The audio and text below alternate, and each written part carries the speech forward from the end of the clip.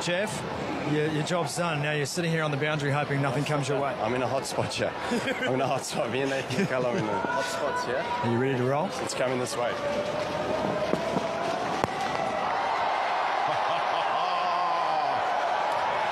Well, it's technically gone the other way, Grant, but you're right. There is a hot spot.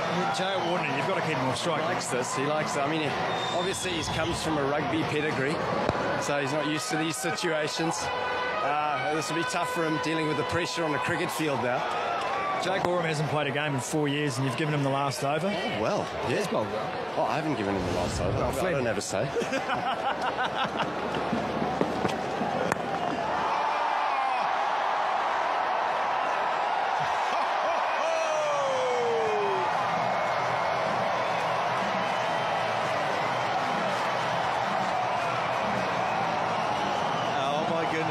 You have to love it.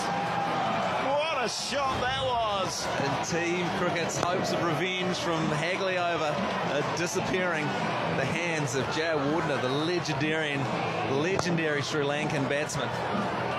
He has played this game superbly. He's worked the singles, worked the twos. He hasn't overplayed it at all.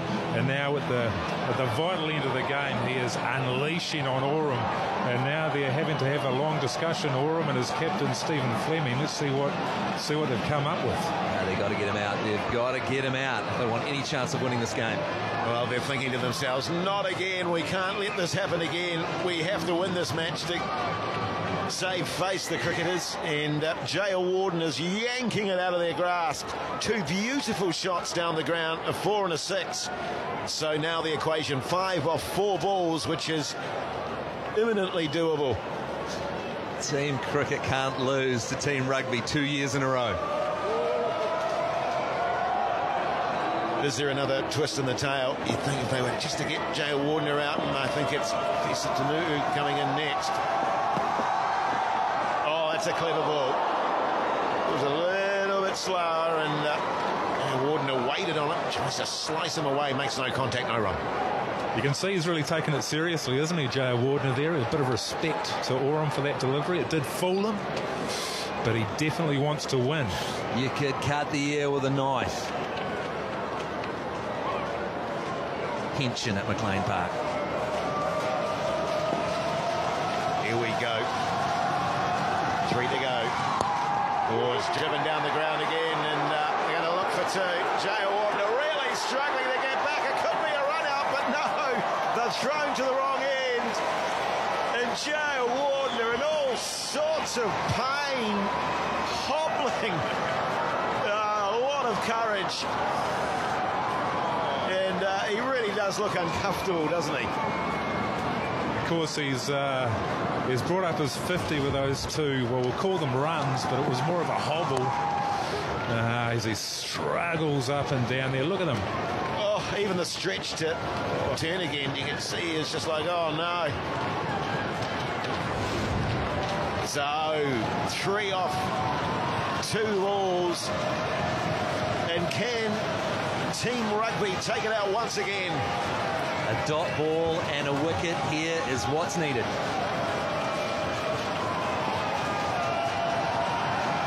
Crowd into it big time. Oh, and he's just letting Jason Spice know, don't you be sneaking down the wicket, mate. Well, the next time I'm going to run you out. And crowd giving him the big boo there, big Jake Oram. To be fair, I mean, Jason Spice was halfway down the pitch. You know, you've got to kind of say... He didn't do it. It was a warning. Oh, that's down the left side. It's going to be called wide. What? Surely. No. It's not called wide. Wow. That's interesting. They said that he moved across, but from what I could see there, his feet were 100% frozen to the spot. That looked like a wide to me. 3 runs off 1 ball. It couldn't be more exciting, ladies and gentlemen. Oh, this is great stuff. Last ball of the innings, 3 to win. Crowd getting right behind it. And here we go. And he launches him down